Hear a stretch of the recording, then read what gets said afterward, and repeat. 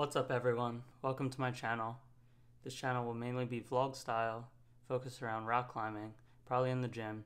Also, I'll include some tips on health and different workouts. I've just started rock climbing about a month ago, and currently I climb about 5'9" routes on top rope, and I would like to make a crazy 1-year goal.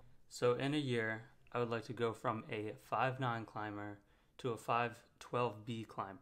This channel will take you through my journey where I will provide you my plan, which I will use to achieve this goal, and any tips that I learn along the way.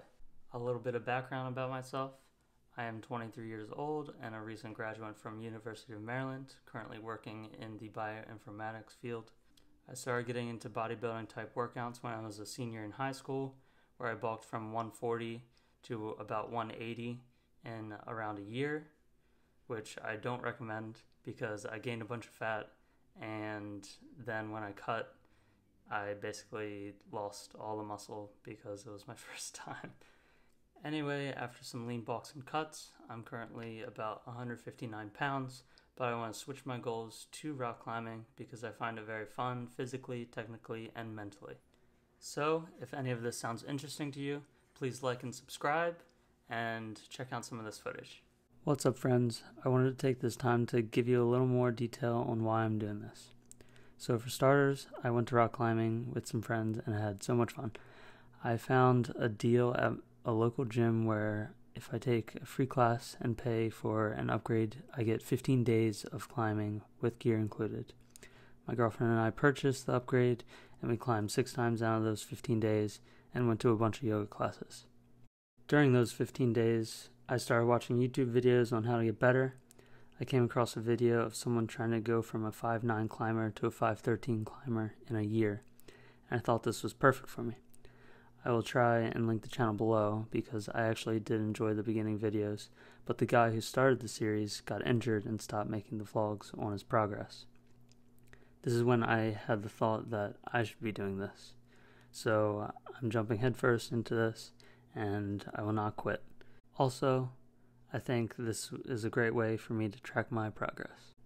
The other reason I wanted to do this is because, if you couldn't tell, I am quite reserved and I don't think I'm very creative. So I'm actually terrified to speak in front of a camera, and I think by forcing myself to do something I'm afraid of, it will generate a lot of growth in my life. So, I apologize if the videos aren't very entertaining or are cringy at times, but as I learn how to film, edit, and become more comfortable with being in front of the camera, they will get better. I'm going to try to put out 2 to 3 videos a week. Please feel free to give me any feedback in the comments, and if you want to see something specific, feel free to mention that as well. Alright, now I'm going to go over some tips that I'm practicing during climbing. We started on a 5'7" route to warm up. Usually I get bad bicep tendonitis, so I usually warm up with a 10-pound dumbbell and do like 50 bicep curls just to pump blood to that area. But for this day we were short on time, so we started climbing some easier routes instead. So in the videos, you can probably tell that my technique is terrible.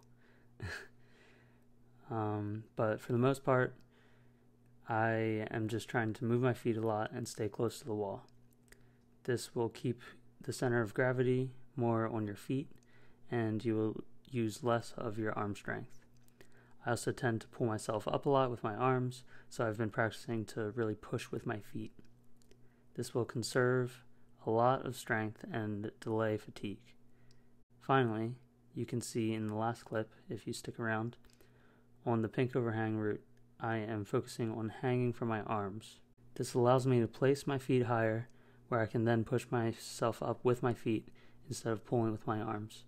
And on that pink route, I've actually been trying to do that route for about a week and a half.